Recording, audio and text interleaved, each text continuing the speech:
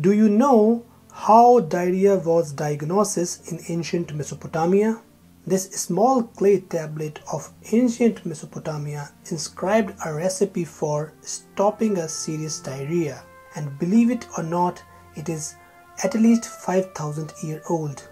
Prescription in this tablet is given in sort of unique way.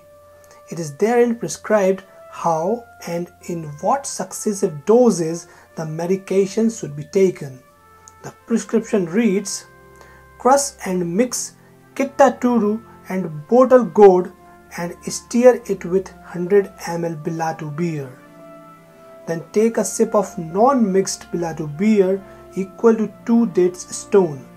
Then take a sip of bilatu beer which was mixed and prepared with the drugs, a tried and tested medication to stop the serious diarrhea.